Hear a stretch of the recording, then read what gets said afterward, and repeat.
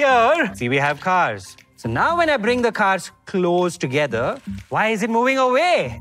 Aren't magnets supposed to attract one another? Now notice this. There's a blue side and a red side. When the blues are facing one another, it's not just attraction that's happening, there's repulsion that's happening. One of these guys is repelling the other by pushing the person away.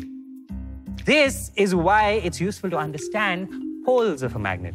Because these two poles, the blue-colored ones, are similar poles, or what we call like poles.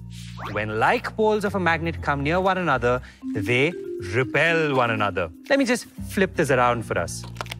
Again, remember, two different kinds of poles, the red and the blue, the red and the blue. The like ones repel, unlike ones attract. The idea of magnets and poles helps us create all the wonderful technology that we see around us.